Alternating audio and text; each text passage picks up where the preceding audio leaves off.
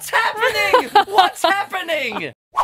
It was a possum sleeping under my barbecue, under the nice, cozy darkness of the hood of the barbecue. And it jumped on you? And it's jumped on me. Did you jumped up. squeal and try and kick your legs around?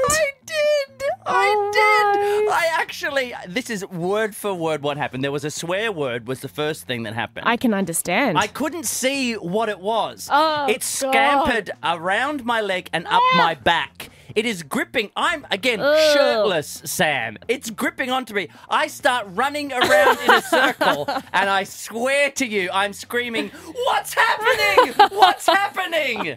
All I knew was something was digging into me, and I could not see what it was. I was like Rocky chasing his tail around the carpet of your place. That's horrible. And finally, this little possum just jumped down onto the ground and then scarpered up a tree.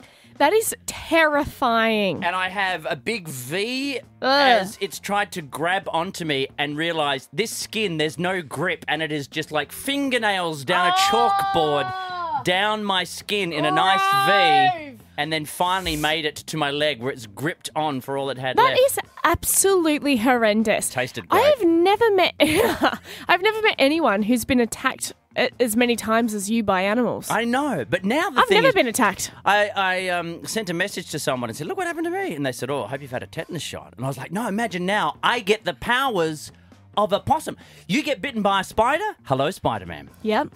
And other examples. Possum man, you'll be cute and fluffy. So here's what's going to... Imagine my superpowers. It'll be like I sleep all day in a log and then come out to have sex in people's roofs. Perfect. Beware, criminal element. Is that what those sounds are? Possum man is on his way.